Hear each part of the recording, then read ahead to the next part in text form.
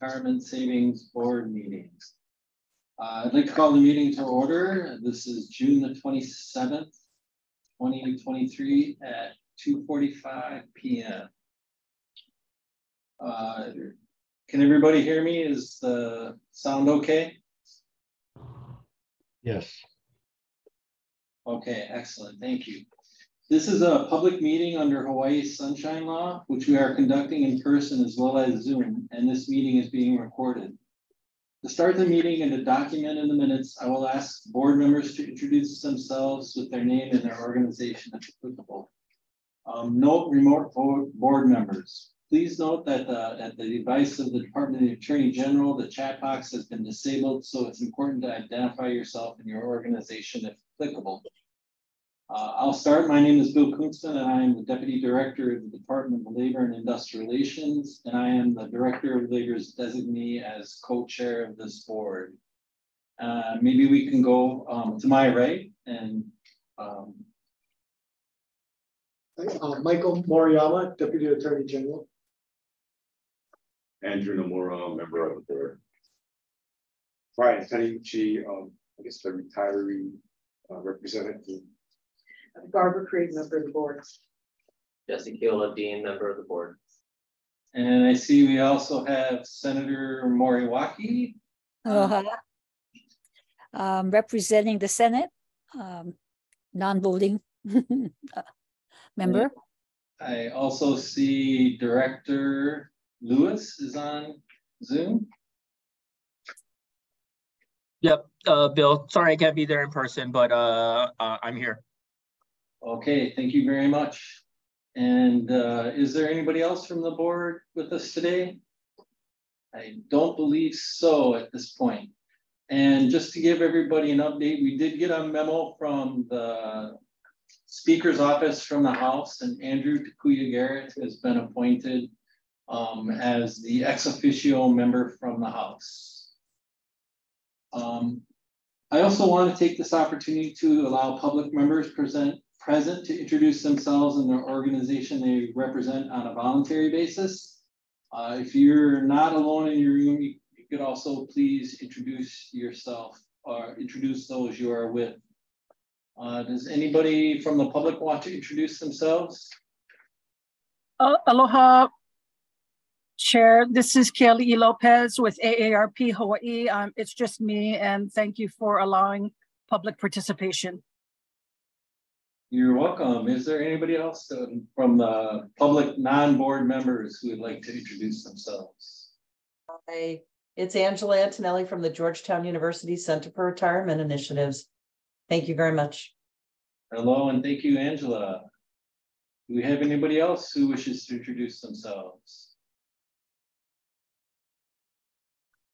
If not, let's go ahead and move to agenda item number 2, the approval of the minutes for the June 9, 2023 meeting. Is there any discussion about the minutes? No. Okay. Second. And Keola seconds. Any further discussion? Otherwise, say aye, all those who approve. Aye. Okay, motion carried. Our next agenda item 4, pertains to the Sunshine Law. There was a question raised last time by one of the board members, Ms. Krieg actually had a question regarding the board quorum, which governs not only how the board in the meetings conducts its business, but also becomes important vis-a-vis other laws such as the Sunshine Law, the permitted interaction groups, etc. And our board has in its statutory provisions 389(3)-D, which specifically states that quorum is 4 out of the 7 board members. So it excludes the ex officio members from the House and the Senate. And therefore that also makes the non-quorum of the board 3 members or less. Any questions about that? comments? Okay, and then we did want to go over and formally go over the permitted interaction groups pursuant to the Sunshine Law. And we included in the board packet this thing from the Office of Information Practices. It's their quick review, part 3, was revised in December of 2022. And I can boil it down to you. It's any kind of PIG is a 3-step process. So in the first meeting, what is required is that the assignment of the board members is given, and then the scope of the authority of the investigation and the scope of the authority of the board members are required. Again, less than a quorum, so that would be 3 members or less. After that first meeting, after you set the PIG in motion, you cannot add new members or any issues to the PIG. So you have to set forth the whole thing at the first meeting, and that cannot change throughout the PIG process. At a second or subsequent meeting of the board, that's when the findings and the recommendations can be presented to the board, but the board cannot discuss or deliberate about those findings or recommendations at that point. At that point, also the PIG dissolves.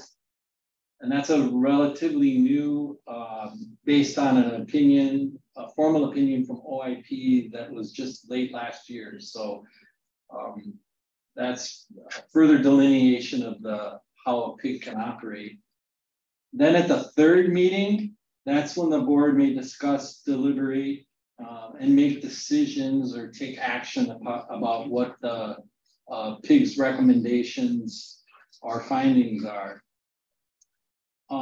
Some further information about PIGs is that it is not a committee, so it is not subject to the Sunshine Law's requirements for public notice, open meetings, or keeping minutes. They may also solicit public input without filing a notice or an agenda. PIGs may also include non-board members, but they cannot consult with the other board members. Board members that are not part of the PIG may not attend PIG meetings or be included in any of the communications between the PIG members. And just to reiterate, new board members or issues cannot be added to the PIG after the first meeting. Any questions or comments? I have one. I thought at the last meeting we decided not to have a PIG, that we could have a selection committee and you know, conduct it as a personnel action. Are we going back to having a PIG? The board may or may not choose to do that, but I just wanted to formally cover and reiterate what a PIG is and how it operates. So the board members are informed as far as how that operates, whether you choose to do that for the hiring or not. That's something we can discuss a little bit later on in the agenda. Okay. Any other comments or thoughts? If not, I also wanted to take a opportunity, you know, we skipped over. Well, I wanted to make sure that we give the opportunity for if there's any members of the public who want to present testimony on this agenda item, opportunity to do so. Is there anybody that wishes to? If not, we can go on to agenda item number 5, budget. In your packet as well, we wanted to provide you so you would have documentation of the budget, especially vis-a-vis the appropriations for the maintenance or the implementation and operation of the program. So this section 4 is that section in Act 296 that provided funds, authorized or gave an appropriation to the department to carry out the implementation and operation of the program. You'll note in the language in section 4 of Act 296 that it says explicitly refers to an executive director, a program specialist, and an office assistant. If you note, the other handout we included pertaining to this part was the actual improvement of the release, the allot and expense of that money from the governor. And it references a couple of things I wanted to bring to your attention. I had mentioned in previous meetings that we administratively changed the office assistant to a secretary position in order to, based on conferring with our HR, not only the functional, what we saw as the functional requirements of the position, but also the ability to recruit. Office assistants are very difficult to recruit and maintain with the state. The other noteworthy part of the allotment memo is that it makes reference to the contingency restrictions that are a part of the executive budget every year. So it reflects the release, even though the appropriation in the bill was 1.255, what was released was 1.129500, and that reflects all appropriations, general fund appropriations are subject to a 5%, what's called a hard and contingency restrictions, as a general matter of how the budget operates. So if the program, and in this case, if the board wanted their full allotment, that's something that we would have to request administratively. And that is also, I understand, applicable. The intention is for that to be applicable moving forward. We've gotten the what they call interim budget execution instructions from Budget and Finance for the first quarter of fiscal year 23-24, and it also maintains the 10%, 5% each hard and contingency restrictions. So I just wanted to make sure that you all knew that and understood it. Any questions or comments? Yeah, what was the final, the 10, minus the 10%, what was the amount? 1,129,500.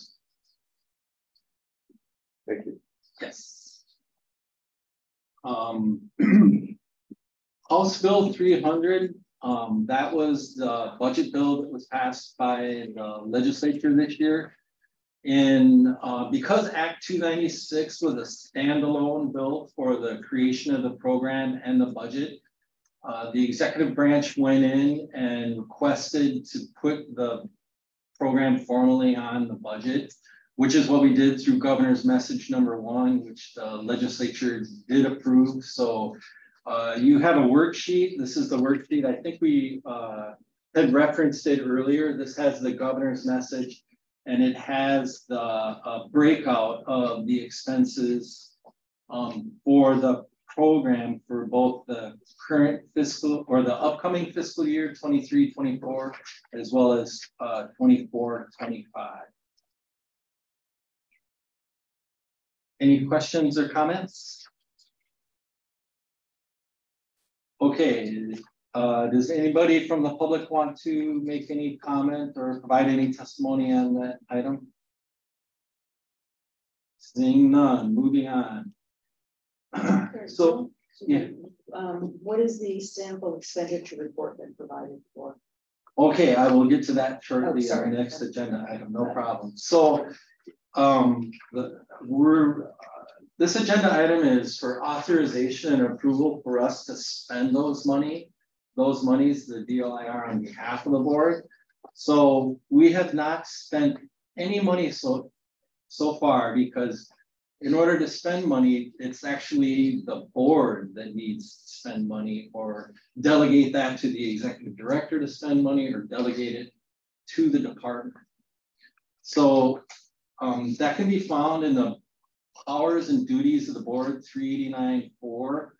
There's provisions in there, including 389 AA cause expenses incurred to initiate, implement, maintain, and administer the program, to be paid from the program and other available sources.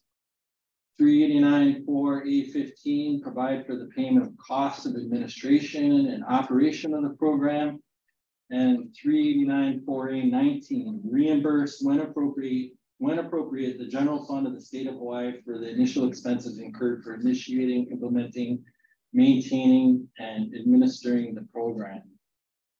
So in regards to Barbara's question, if the board approves of the department expending funds for the initiation and operation of the program, then we can do so.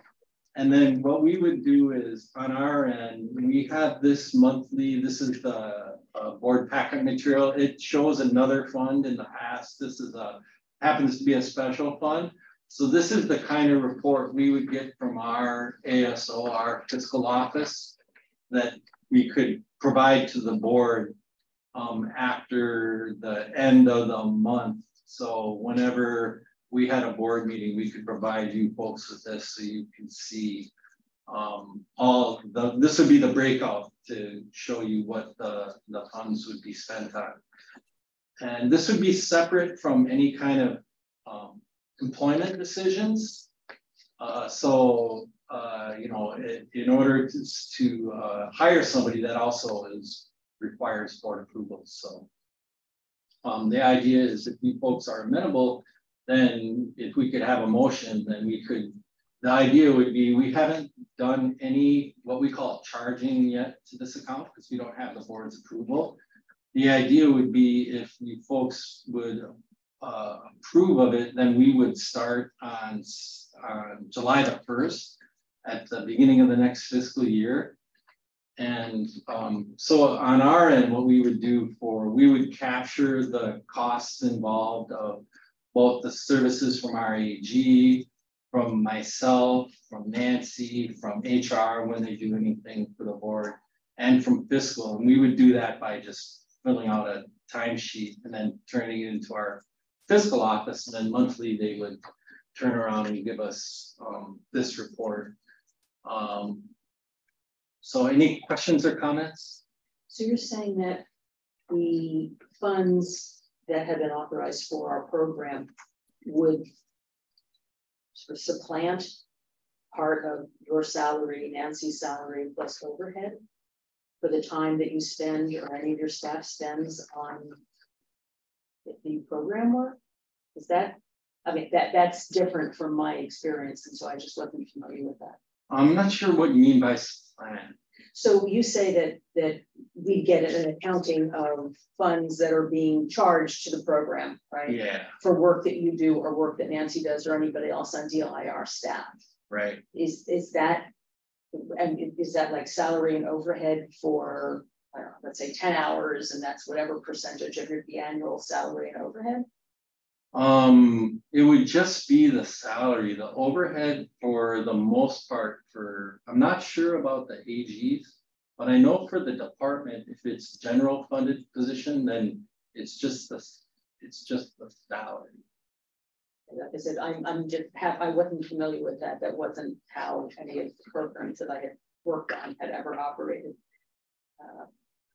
So for Department of Labor, it's not really unusual. We have a lot of federal grant funding and regular federal grants. So a lot of our staff charge to, depending on what they're actually doing at the time, they charge to that grant or whatever. But if we're talking general funds in our program and presumably general funds on DLF, director, deputy, right, director's office staff. Right. So I've just not seen it. Is that customary? I guess this is a question more for Lewis. Is it customary then to charge general funds to reimburse general funds? No, it's not, and not for the director. I think we're going to probably have to have a conversation about that. I mean, I could see the administrative costs, I think, for Nancy or something for the amount of time that she's spending on it. But I think for the most part, for cabinet members, we're already salaried and we're already paid, and our salary is determined by, you know, by the commission. So the thing is, it doesn't matter, right? Whether or not you pay from it from general funds other ways. If we're going to reimburse, you know, for somebody's time, the question is what happens to that other time that or the other savings that you would incur, right? So the salary of the director and the deputy is already budgeted, so that shouldn't be cost allocated back. But to Bill's point, I think they do it a lot for federal programs because they do that for calculation of cost sharing mechanisms as well as for a state share. So it's not uncommon, but it's not a practice that we do for the state. So Louis, just a follow-up question, because I can see it for the federal, like you say, but if it's for the state, you're just taking it from the same pot and moving it around. So unless this program is so separated, you know, Hawaii Saves is so separated that you charge it to the program, but it seems like we're all part of the startup, and then after that it would be, you know, on its own. So I don't know, you know, it seems to be charging. It's one of the reasons why I think we really need to, I mean, I think first order, what we really need to do is get on the process of bringing in staff as quickly as possible. Yes, right? Yes. Okay, so I can understand the deputy director, but the intention behind reimbursing the salaries was because 389-4A19 says reimburse when appropriate the general fund of the state of Hawaii for the initial expenses incurred for initiating, implementing, maintaining, and administering the program. So that would seem to say that if I don't know, it's general fund, but part of the thought was that it would also give the board an idea of the administrative costs associated when it no longer is a purely general funded program either. I don't think so, no. Yeah, I think as we set it up, and I think, I mean, this is the discussion that we need to happen, because that has to happen, because we need to figure out how we're going to structure this thing going forward. But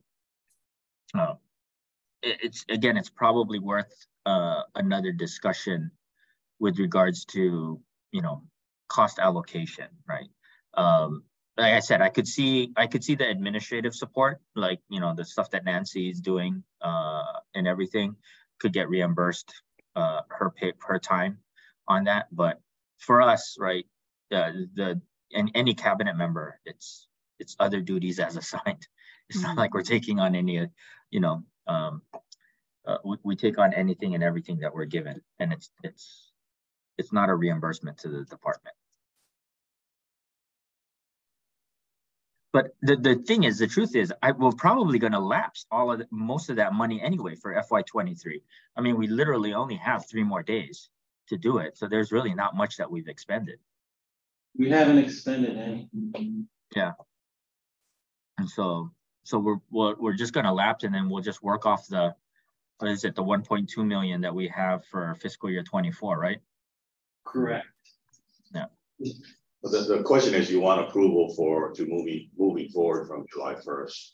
That's right. That's right. I mean, whether it's approval for the expenditure of monies for just supplies, or if we buy the computers or whatever for the program, or to include staff time, excluding the deputy, pursuant to what Louis said, I think on our end, whether or not the board approves it, we'll still track the staff time, whether we charge or not, so you can see what the associated cost implications are of HR doing whatever they do for the hiring, whatever fiscal does for the processing and the paperwork and all that.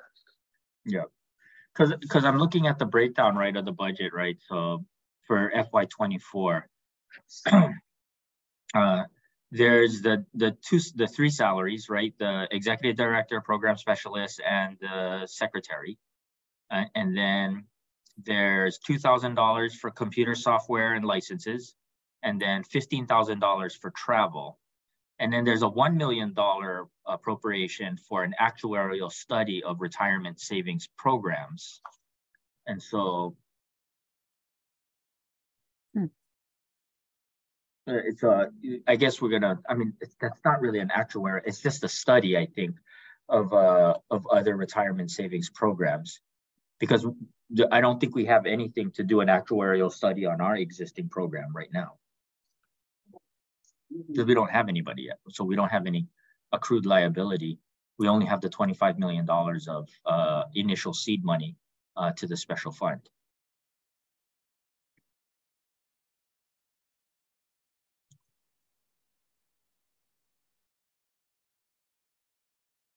But if the intention is to come up with a decision that if the board needs to make a motion in order to allow the, you know, the department to start expending money for those things, that's fine. I'll make the motion if that's necessary. Okay, we have a motion. Does anybody want to second? Is there any discussion? So the motion is to effective July 1st to start accruing expenses on behalf of this program. Or keeping track of expense. Can you restate your motion? Okay, so I think the motion is to allow for the Department of Labor to begin incurring expenses effective July 1st, 2023 on behalf of the Hawaii Retirement Savings Program. As I understand it, we're actually delegating the authority to the DLIR to make those expenditures on behalf of the board. Do we not approve the expenditures in advance? Or I'm just questioning, does it cost $1 million to do that actuarial study? I have no idea. So how but I would hope that before we make any type of, I mean, other than normal operating expenditures, which I think at least I'm okay with them executing on stuff. But again, there is no office. We don't have any employees yet for this place. But any other large expenditure, I mean, the board can make a condition that any expenditure above $10,000 needs board's approval if that was the case. So for the feasibility study, I couldn't address that. Because the feasibility study would require board action and board approval, that $1 million couldn't be expended in any other way. And to go back to what Louis said, this is just kind of a general blanket to be able to expend funds on behalf of the board for whatever the normal operating expenses are. Now, whether you folks want to approve that more specifically, like for reimbursement for the costs associated with Nancy or HR or whatever, that you can clarify that. But yeah, and then any kind of hiring would be also a separate board approval. So does that help? No, not really. I understand that. I'm just curious about 1 million for the actuarial study.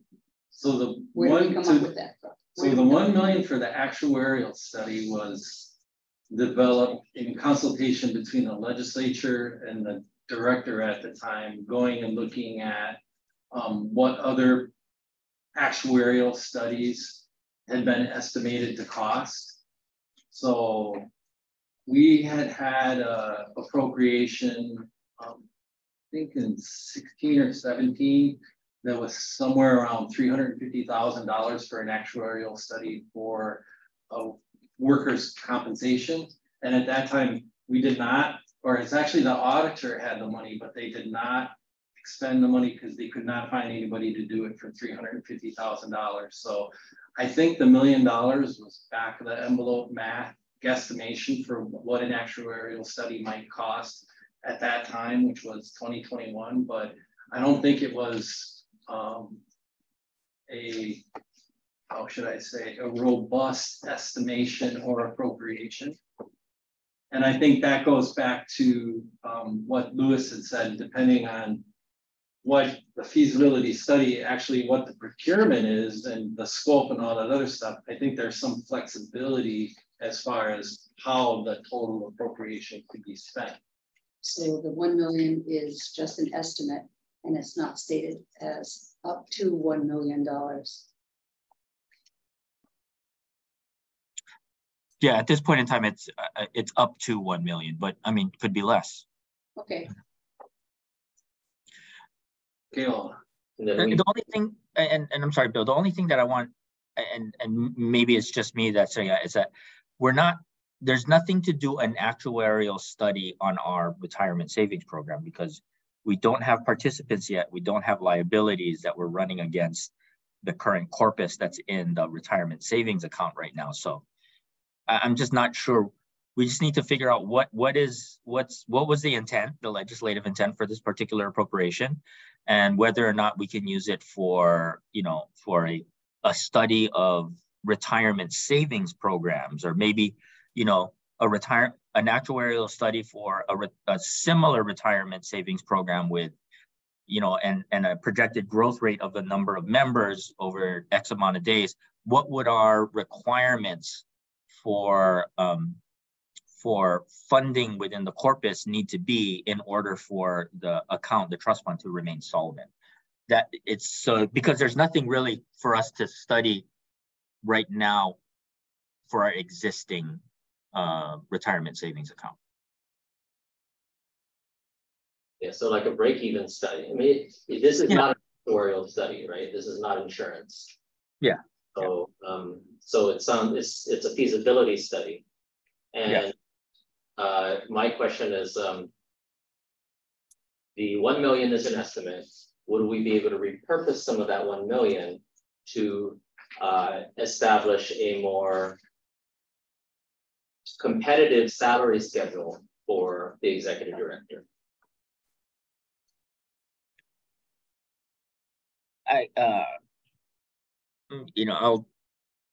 I'll provide my particular sense of it. I think that there is an opportunity, but we would want to have that discussion with the people who drafted the legislation for the program, as well as the two money committees in terms of, what was in there.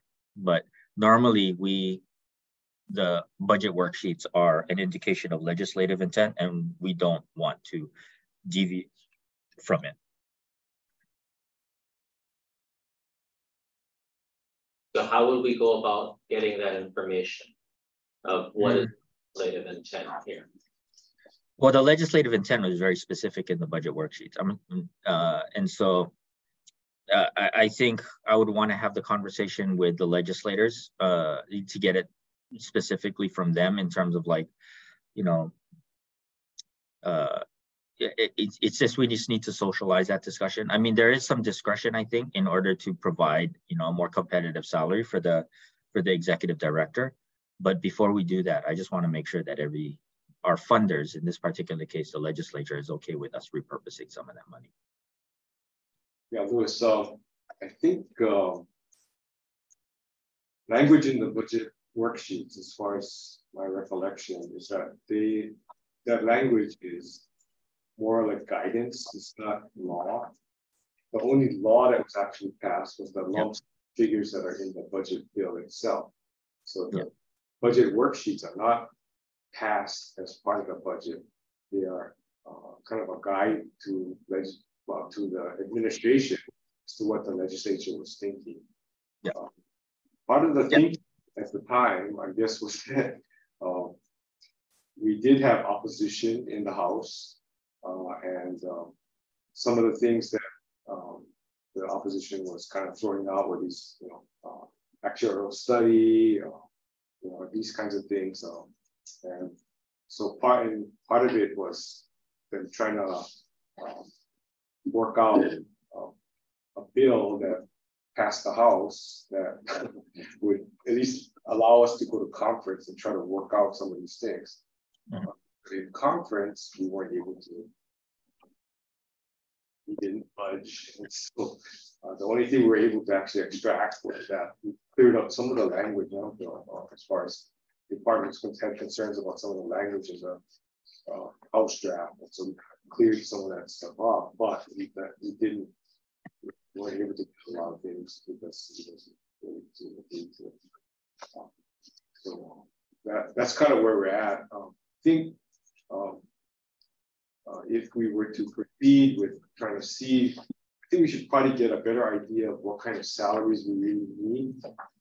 Having listened to this first 20 minutes of seminars, I realized that there's like 4 or 5 other state programs on the mainland that are starting up, and they're all looking for executive directors, they're all looking for staff, you know, so it's going to be very competitive. And so I don't see where the legislature would say, well, you can't bite into that, you know, but I think we have to kind of, Bill said, we're going to kind of approach them, tell them this is the kind of issues we have. I think probably talk to the two, I guess, money chairs and the labor chairs, and try to at least touch base with them to see that it's okay. And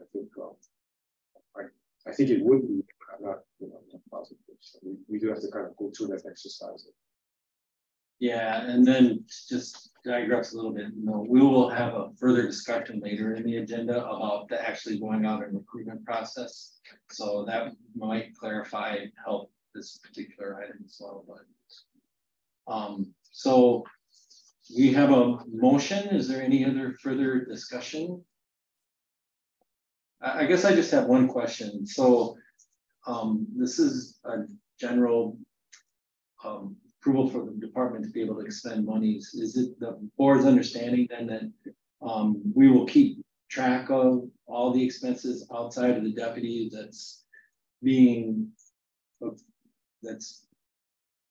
that are occurring because of this program? And is that something that the board is part of this motion, or is it just the general approval? And then do you want to have a further discussion about what to include in any specifics? For myself, I would say when you delegate the authority to spend the monies, then yes, you expect whoever's expending those funds to be accountable, and whatever report form is customary would probably be acceptable to us. As long as the expenses that are being charged to our program funds are in fact expenses that are customarily charged one general fund program to another. Okay. I think we're okay. Okay. If there's no other further discussion, maybe we can have the vote then. And did we set 10,000 as the threshold? We didn't set one. Oh, I just threw that out there as a number, and you know, we could go much lower than that if that. I mean, I don't expect us to be spending that level of money. What's the current authorization for small procurement right now, Bill? Do you know offhand? No. 100,000. Isn't it 100,000, Louis? No, I'm talking small procurement. Is it not? Is it 100,000? Yeah. 15,000. 15,000. Is it 15? Okay, so then 10 is not unreasonable, I guess. Yeah. Let's just stay with the 15. Yeah. And we won't be confused. Yeah. Okay. So Louis, you want to amend your motion to include Sure. $1,000 cap? Sure.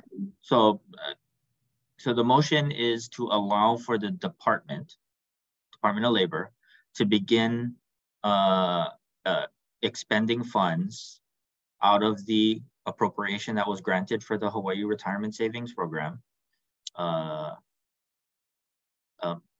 up to a $15,000 limit. Anything above that still requires board approval.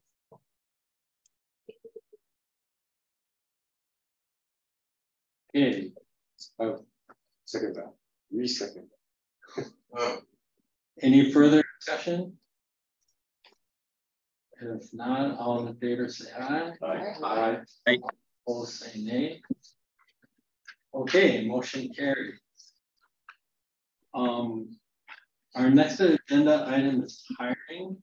the board's authority to employ an executive director and other staff. And I'm going to turn it over to Michael to explain the interpretation of our statute, the board statute, and other general laws. So I think we start with 389(3)(f), and so that allows the board or its two co-chairs with approval of the board to hire an executive director and staff to carry out its functions. So the question becomes, what are the procedures that the board has to follow in order to hire an ED and staff? So I think to sort of analyze this issue, we broke up the entire hiring process in sort of 3 steps. So the first step is sort of establishing the ED position. We're talking specifically about the ED position. So the first step is the board's decision to establish the position.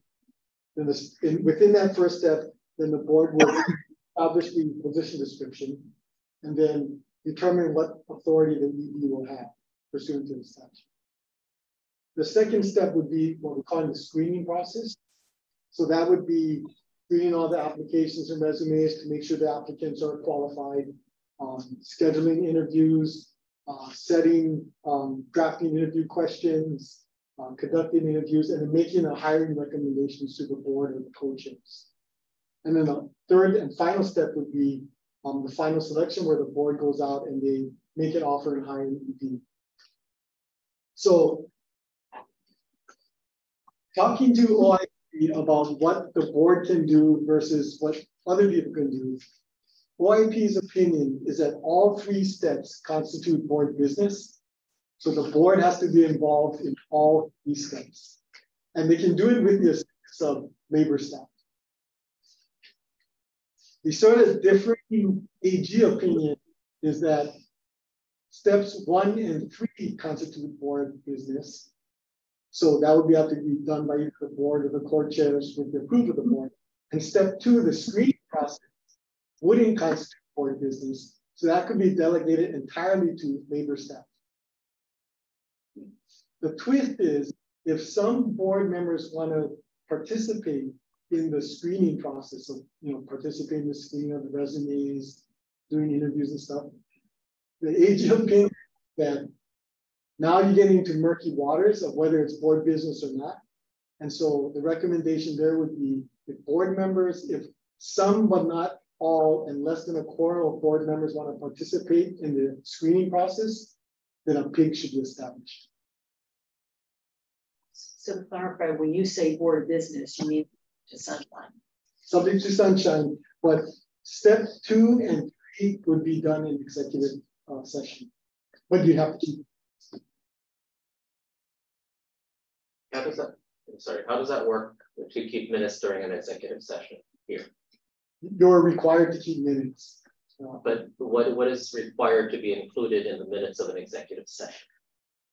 I think the detail would be up to the board, but you have to have a record of what was discussed and decided.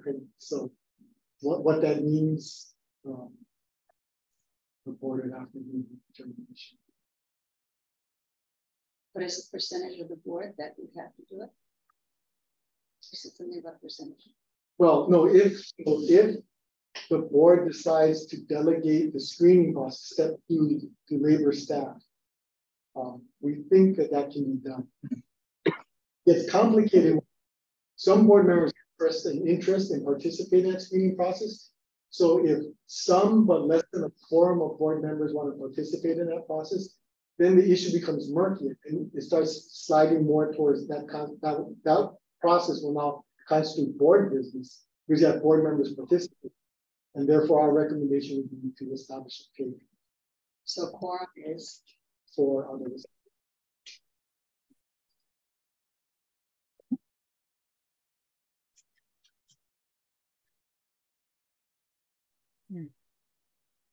Are we as a board able to establish the screening criteria and scoring?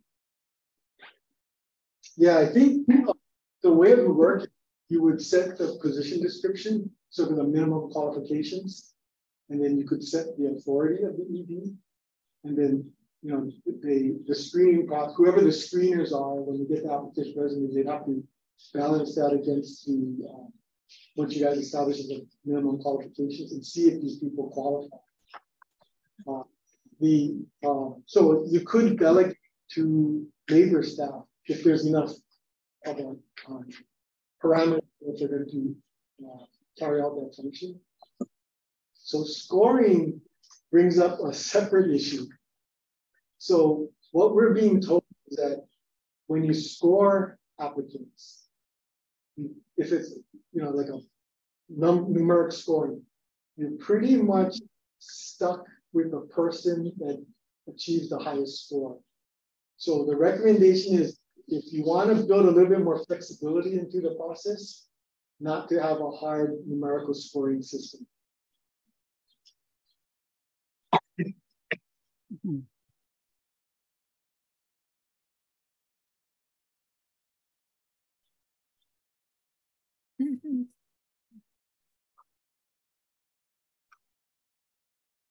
Are there other non-scoring systems? Yeah, or something? Yeah, we're being told to have a numerical scoring system. So you can base it on years of experience and even the quality of the experience. So suppose we did a hybrid of this, and that is delegate to DLIR-HR to go through screening, interview candidates, and recommend their top 3, and the board create the pig to interview the top 3 and select from among them. Yeah, I think you can do it. So we would have DLIR do what they do. Then when we do the pig, it is for the sole purpose. We would have to establish a pig, obviously, for the purpose of having the 2 or 3, hopefully 3, board members do the final interviews. Right. And then that would go to what Bill was talking about, the pig in general, right? So you'd have to have a meeting that would establish the parameters of the pig, who the members would be. Then the pig would go out and do their interview process, the 3 recommended candidates. Then the pig would have to come back to a subsequent board meeting, report their findings, and then you'd have to have a 3rd subsequent meeting after that the reporting meeting, where the board could actually vote and decide on the hiring. Right. Although I would assume that because we're dealing with obviously sensitive personnel matter, that the pig's recommendation would be done in executive session. Yes. Okay. Similar, to what the Board of Ed did. Yes. That's right. Okay, I gotta go. Could be. That just adds steps to the process. You couldn't handle it just in executive session. The board go to executive session to go over the recommendations of the staff as far as you could. So I guess the question is, so if you want a pig to consider the 3 recommended candidates, then you have to go through the whole process, the pig process. You could not do a pig and just have the labor staff present 3 recommendations to the full board in executive session, and the full board could decide. Or you could present it to the co-chairs, because the statute allows the co-chairs to do the hiring subject to the approval of the full board. So you could do everything in executive session with or without a pig. I shouldn't say could. You have to do it in executive session with or without, and that could be done with or without a pig. But the pig just lengthens that of hiring. Yes, because you have to go through that 3 meeting process, and that first part where you're setting the parameters and authority of the pig, and the members and what exactly you're going to do, that could that might not be settled in a single meeting, right? So again, to just make sure I understand correctly, DLIR can go through the entire process, but rather than actually selecting, comes up with 3 top recommendations. And then we go into executive session, and the staff would present to us the resumes, the interview results, could answer any questions we had about their impressions, and then the board would select from among the 3. Yes. And that could be done without PIG in a single executive session, should the Yes. board feel Yes. comfortable making a decision then. Yes. So that would entail the department doing like the interview questions, the written question and one. All that would be all a department. And we would just go through, screen the applications, select the ones for interviews and then, okay. Right. Would we be able to have the 3 candidates come and present during executive session? I don't see why. Yeah, I think you could. Yeah, I've seen it done in the past. That would be great. Could we also have a non-board member? Can the board, involve non-board members in the process? As an example, if we were to say we'd like somebody from AARP, knowing they've been so instrumental in this process, serve on the interview committee. Or I don't know if somebody from Pew would be willing to sit on the interview committee. Is that something we could do, Bill? I would think it depends. Okay, so I think we're talking about 2 different animals here at this point. One is where there's a pig and where there's not a pig. And I think where there's not a pig, I think whoever's in the panel and all that, that would be, we commonly do that. We have people from the outside or whatever. And the pig, as far as I'll defer to the AG. No, I think we're all trying to do this without a pig. Am I right with that? Yeah. I think even without the pig, I think you can have non-board members involved in the process. With the pig, you have to establish the person early at the beginning. So Yeah, I think it'd be cleaner if you're going to have a pig to set all those parameters up at the beginning. You don't want a pig. It lengthens the process.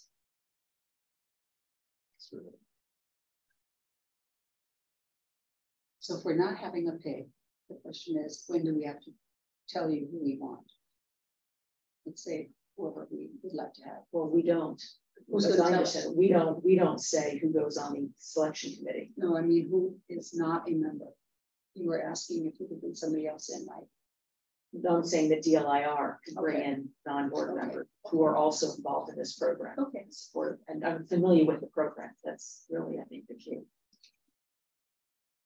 So just one question for clarification. So that would be the co-chairs doing the process and then coming up with recommendations to the board, or Well, I think whether it's the co-chairs or just the department, it doesn't matter. Yeah, because I think the statute allows co-chairs to do it, subject to the approval of the full board. So co-chairs, co-chairs can do everything. Steps 1, 2, and 3 if they want to, or they can do steps 1 and 3, delegate the screening process to labor staff.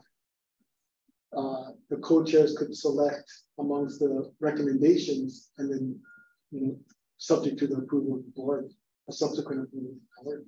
So that's another alternative.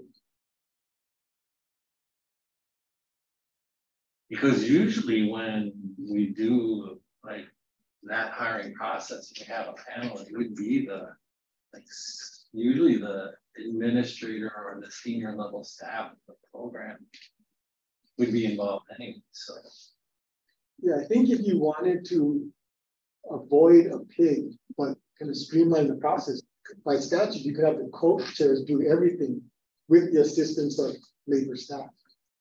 So in this case, obviously, Bill, you're one of the co-chairs, and I would assume that you're, I wouldn't say supervising, but you're the one who's been coordinating with your HR staff, isn't that right? yes. So we already have half of the co-chairs being involved in the process, whether we call it DLIR or whether we call it co-chairs.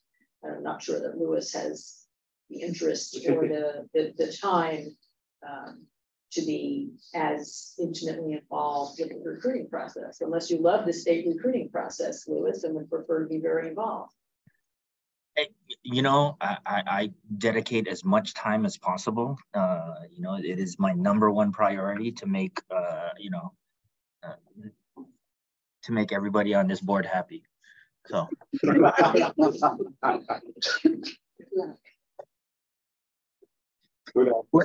I think there's a good process in place by utilizing the existing infrastructure within the Department of Labor. And so, I mean, with Bill's involvement already, intimately involved with it already, because it falls within his department, I'm very comfortable with that continuing going forward. Bill, do you have any concerns about that? No, I don't think so. I mean, we would have to do the due diligence on our part to make sure we did a good hiring process. From some of that, I think, is a board action and some of it isn't. So moving forward with the recruitment, you know, I mean, as long as we did a good packet and a good panel, then I think it would be okay. And I think we could do that. I would be confident. Yeah, I think if the co-chairs were going to, you know, do the entire process. So I think the co-chairs would go through step one, the board approval. They would engage in step two with the help of labor staff. The co-chairs would decide to make the final offer, subject to board approval, and co-chairs could hire. But again, I think we're talking not co-chairs. I think we're talking DLIR with, because when we say DLIR staff, we get Bill included in that. For free? Yeah, exactly. No, okay. So I think what Barbara's saying, you're saying that you would, the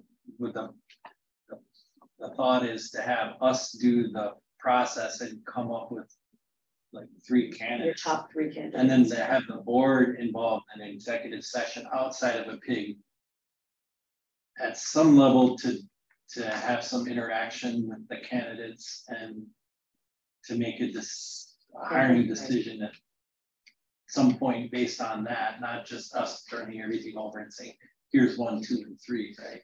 Right, that's the way I'm envisioning it. I'm happy to hear other ideas.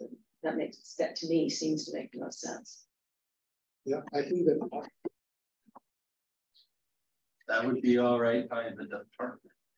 Because from what I recall, you were saying like the first step is, you know, the first part of the process, we're already there, right? We approve the position description that does include the minimum qualifications, responsibilities, you know, all those good things. And then DLIR has what it needs then to take over the process until such time as they can come to us with the recommended candidates, right? Right. Yeah.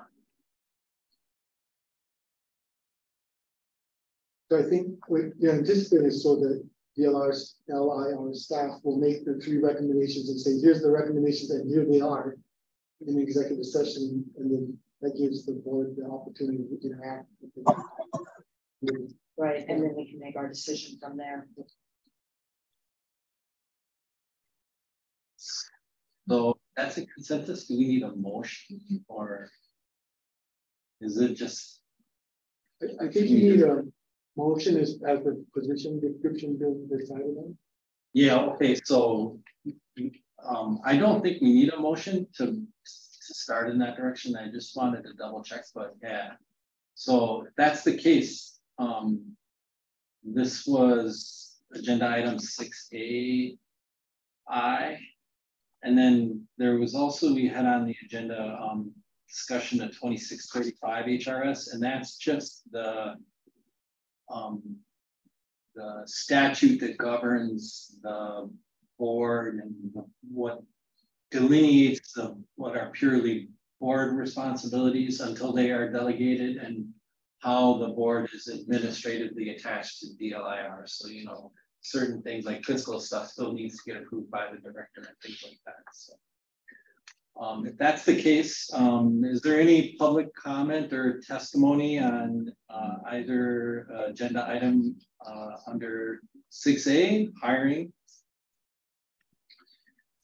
If not, we can move on to 6B, which is the executive director. And just to clarify, we had a discussion last time, and the board approved us going ahead and making changing the education requirement to a general education requirement. So we actually revised the position description. And so the position description that's included in your packet reflects that change that we made.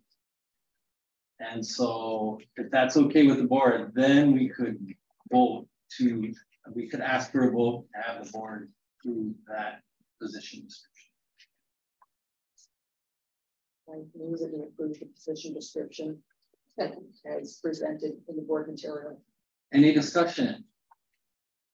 If not, all in favor? Aye. Bye. All opposed? Let's see. Okay, so the next agenda item is the report from the DLIR on the recruitment process. So in conferring with our HR, we can go out and advertise this position in a few different ways. One of them would be with a salary range, or one would be salary commensurate with education and experience.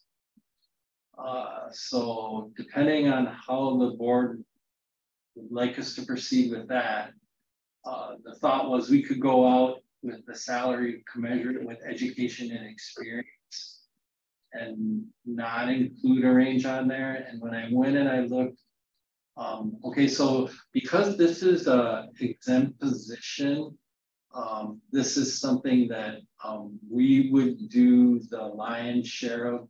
We would actually go post it on the DHERD non-civil service position site.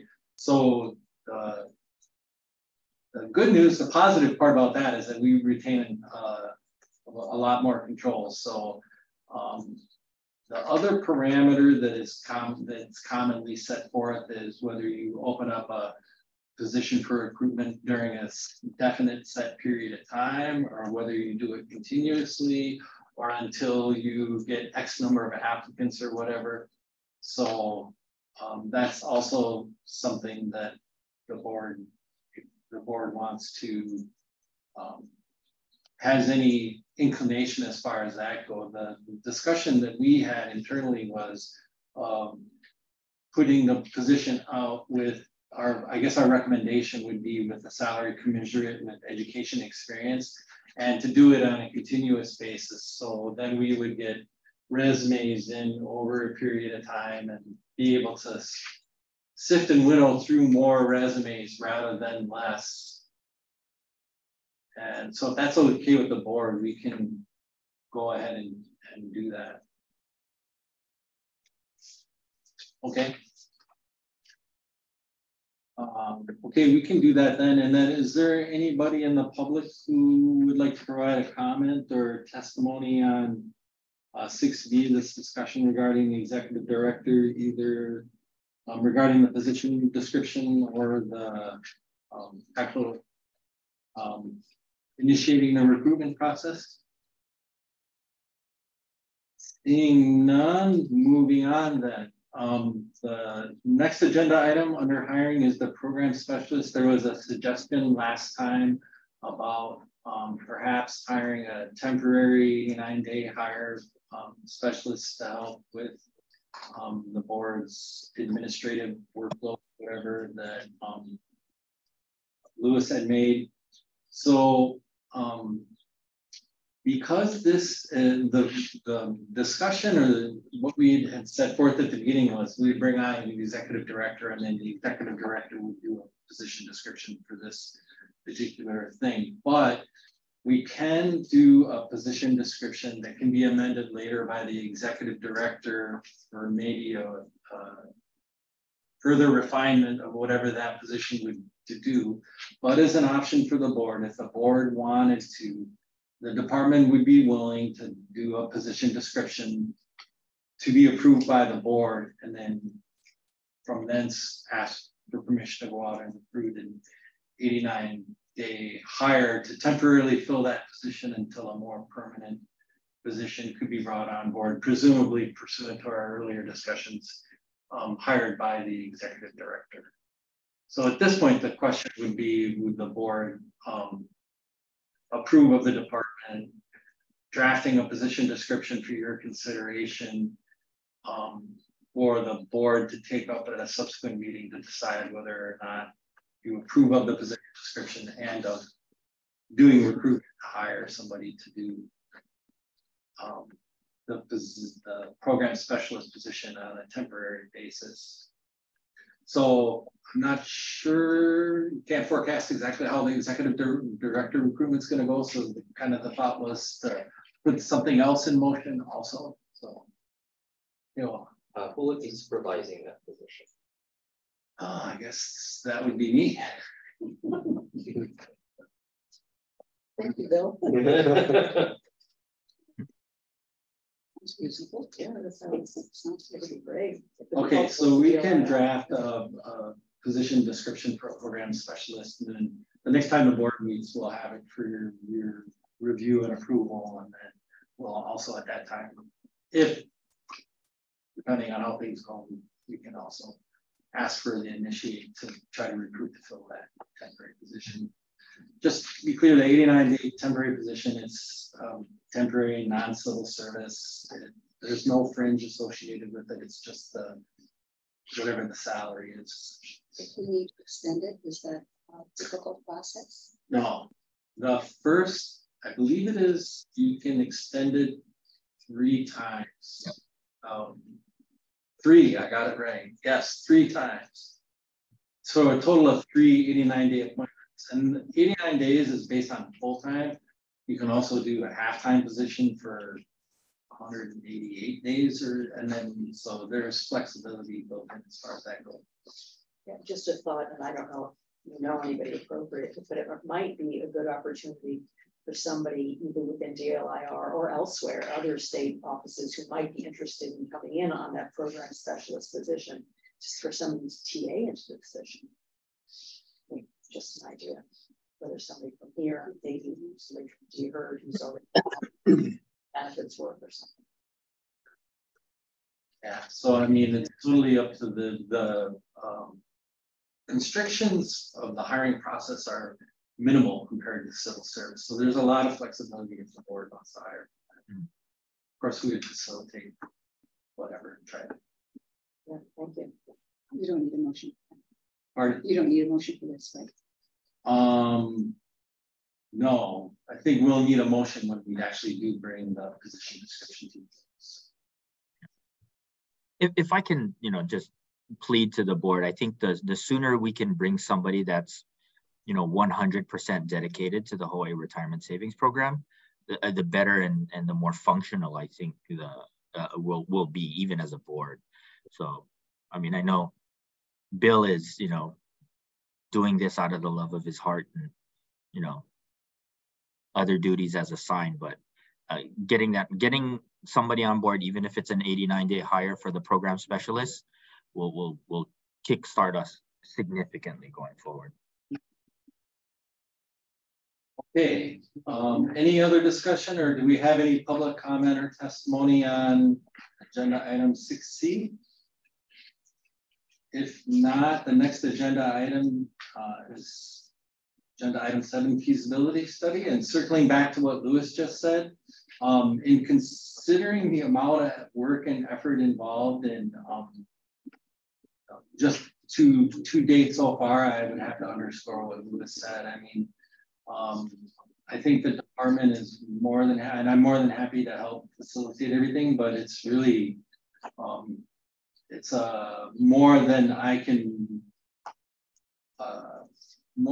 reasonably accomplish to give it full justice to help set up the feasibility study. I think the board really needs a full-time executive director to help facilitate that stuff. So we did draft language that Michael and I were looking at. So we have, once we get somebody on board, then we can have those discussions. And probably the thought was maybe because that item, this feasibility study, might be more appropriate for a PIG, the board may want to consider doing a PIG for that. But again, that's for discussion down the road. So I guess my message at this point is I think the board really needs an executive director to do justice as Louis said, to help carry this thing forward. I have to admit, I'm a little confused about what we need to do or should be doing or want to do on a feasibility study. Because I think we all agree that a critical issue for us is what we need to do going into the next legislative session to get amendments to the act. Specifically, to me, the real critical one is the opt-out versus opt-in. And I also listened to this morning's webinar, which also really pointed out, gotta, opt out, because without it, we can't partner with other states. And in order to get the level of fees we need and to make it worthwhile, we need to partner with other states. But I don't know that that's the same thing as we need. To me, what are your thoughts? We don't need. Do we need a feasibility study for that? Even before you get to the idea of a PIG that would talk about what to do on a feasibility study. So, at one of our last meetings, we had that lady from another. Kim Wilson. Right, and they've done a lot of the legwork, and there's a lot of research out there that supports the fact that an opt-out is the way to go. So here we are trying to reinvent the wheel again. It just doesn't make sense. But again, to me, that's just one issue. And that's a big issue. It's a huge issue, but is that what, as of now, it's permissive. We don't have to do a feasibility study. The way the statute is written, it says the board may do a feasibility study to look at whatever. Because if we feel that we need a feasibility study to back up our request for the opt-out, then we need to get on that right away. And I'm not sure that we even have the time to do a feasibility study before going in next legislative session. I mean, Senator, your thoughts on that? I would kind of agree. You don't have to. Right. Because frankly, if we don't have to address opt-out, opt-in in the feasibility study, then in my mind, getting ahead on a feasibility study is not as urgent. I guess that's what I'm saying as well. I don't know if Angela's still on, but she can do a 5-page feasibility study on why I am here. Thank you. It's getting late here. Sorry. How can I help? I know you're talking about the desire, the desire for a feasibility study, and I apologize because I don't know the person who was just speaking, but there has a lot that's already been done, and I think the evidence just from the experience that we have with existing program states. I mean, clearly, to the extent you would want to analyze opt-in versus opt-out, I think there's already a lot of data and evidence to suggest that opt-in is going to do a lot to significantly increase participation by workers in the program. If the feasibility study objective is to assess the trajectory of the program if Hawaii goes it alone versus partnering with another state, again, not surprisingly, you can have the numbers run, and it's going to show that partnering, especially given the small size of Hawaii, will show that it's going to be beneficial for Hawaii to seriously consider partnering with another state. And I just hosted the webinar earlier today with the new program states, and Colorado had its board meeting today, and is well underway in working out final agreements with the state of Maine to enter into the first partnership, such that Maine could actually begin its pilot program later this year. So Maine is going to move ahead with Colorado. That looks like it's coming together with respect to the interstate agreements between the two states. So we'll see that first partnership. And there are other states that are interested in entering into that partnership, I believe. So there will be an option there for Hawaii to consider as it looks to the future, whether or not you feel with legislators or with other policymakers to have hard numbers run specifically for Hawaii to document that a partnership is likely to be more beneficial for the state, or if you need a feasibility study to run the numbers to show that opt-in versus opt-out. Opt-in is much more effective with respect to Yeah, but into the program. Then I mean, you can do that if you feel like you need the study and the numbers. But again, there's already a lot of information out there to support, and also tailored to Hawaii even to support what you might need.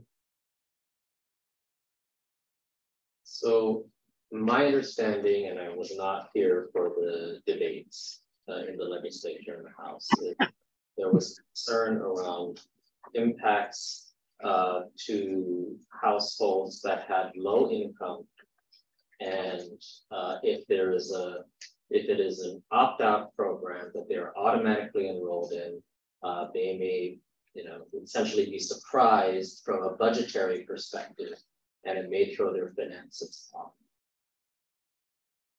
Which is, I can understand that concern. I think a feasibility study, from my perspective, we would want to try to address that concern so that we can, it's not just a battle of the numbers, but it's also trying to get at the core concerns of those representatives, so that we can understand the cost benefit that we're talking about here. So if we, and what are some of the options? Like, can we ramp up the mandatory contribution amount, so that it starts low and then get them used to being in the program and then ramp it up? I know some states have done that. Maybe we can offer different options so that if we're going back to the legislature and asking them to reverse the opt-in versus opt-out, then maybe we can give them some options for them to consider. Just throwing that out there. Since you were a key player there, Yeah. the players that were in objection to opt-out, are they still in the legislature, and are they still a concern going forward? I would defer to Bill because I haven't been to the legislature. But yeah, there's chairs now, Yeah. so but I don't know about the general sentiment and all of that. Yeah, I'm not sure. If things hold true, I guess I think there's pretty strong support in the Senate. I think the House was more kind of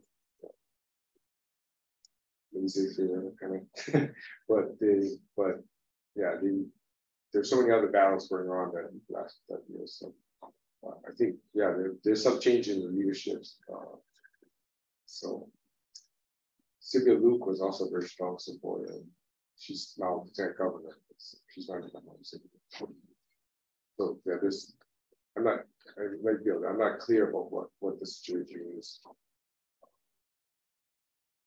But I would think that we'd have a decent chance of them. I think from the department's perspective in the feasibility study, we'd want to make sure the board understood all of the administrative costs associated with the program and it impacts the department as well.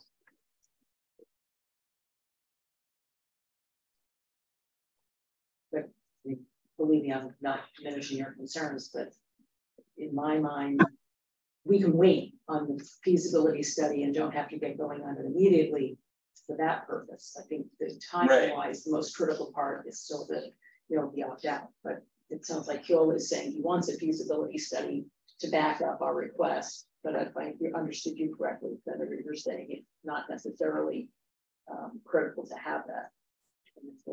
So, is somebody on Zoom want to have comment or testimony?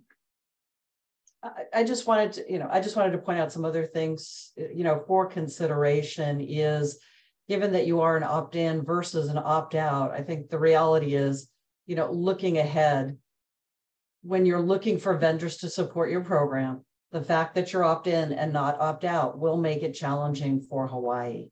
It will also make it more challenging from a partnering perspective. So those are two, I think, important considerations. And to the extent that the board would like to work with the legislature and consider program amendments that might change it from opt-in to opt-out. If, again, it would be helpful to have Hawaii-specific modeling done to show that it will have a significant impact on the long-term viability of the program, then that is certainly something that you all can consider when you will need to have that information to make that case. But it will be important. It will be an important consideration with respect to plan design in terms of vendors looking at your state and also other states that are willing to partner with Hawaii. And again, I know from discussions that I've had that, again, opt-in, you're going to have higher levels of participation than you're likely to have with an opt-in arrangement. And so that is something out there that folks, when they're looking at Hawaii and looking at engaging with the program, these will be factors for consideration. You know, and to go back to Brian's point, the money that is allocated in the current or the upcoming fiscal year could be moved to a subsequent fiscal year, including the following fiscal year, for the feasibility study. That's a relatively minor ask of the legislature. You know, as far as what to go in and look at and opening up the whole thing, that's, I think, tactics and strategies the board has to take into account for what exactly to go to and what exactly to go for changes next session and what some of those implications. And I would suggest that if we do this feasibility, so however way it looks, like, so, you know, I see that there are like two feasibility studies, or like a statutory amendment study and then a feasibility study, maybe is a better way to describe it. The statutory amendment should actually include proposed language and not just saying, you know, we need to make it opt out. We need to actually propose language, or someone may propose language. Any other comments? If not, anybody on Zoom have anything they want to say? I think we're at the point now where we're ready to wrap up. I guess then the next question would be, do you want to set another board meeting?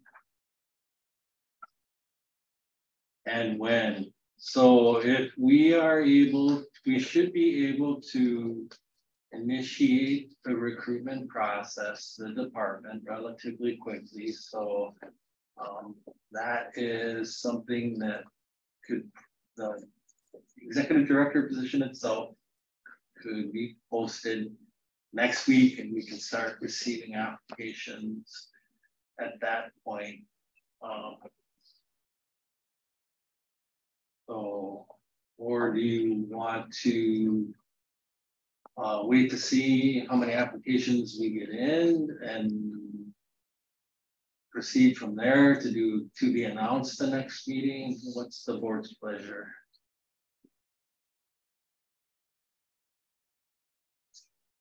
We can set a meeting, and if you're not ready, you can push it back. Yeah. Does that make sense? Sure. I agree with that. So I have a feeling during the summer we'll have a hard time trying to get all of us together for a meeting anyway. So what are you looking? I'm not looking at anything. I know August gets a little bit trickier for myself. So like I know I have to travel for work like the 7th through the 11th, I think, and then I'm on leave for a couple of weeks right now. So before the 7th or August or late August. Try for the week of July 31st.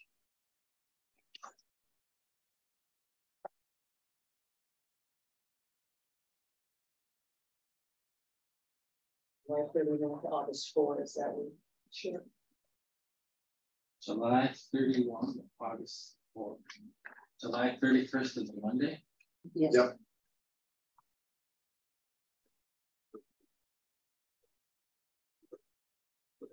Today, Tuesday, a good day for everybody.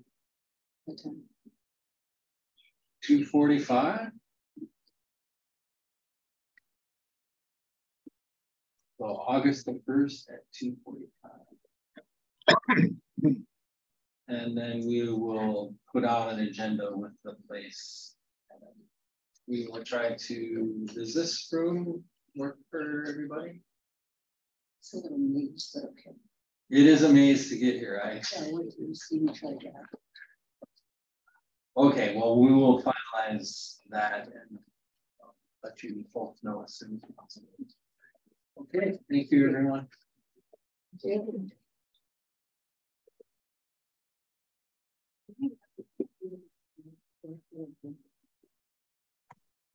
You think, oh, You're gonna have to answer.